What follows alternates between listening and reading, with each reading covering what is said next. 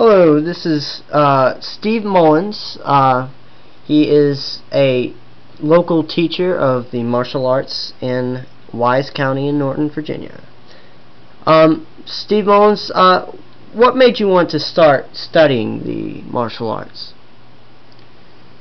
Well, the first thing that I ever remember where I had some interest in the martial arts was my sister was taking a karate class at Clinch Valley College of the University of Virginia. It's now UVA Wise, and it was a Shito-Ryu instructor, if I'm not mistaken, and it was just one of those phys ed classes where the college offered karate classes like Karate 101 and Karate 102, and I tagged along with her a few times, and I don't know, I just kind of found it fascinating. It wasn't so much, you know, this need for self-defense. I mean, that was probably part of it, the confidence that comes with knowing that you could defend yourself.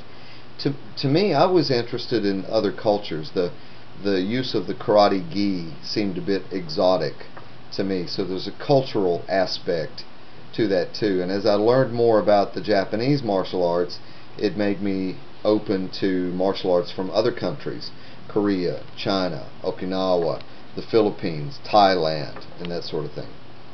So it was really that going along with my sister to watch her take this class that snared me to start with.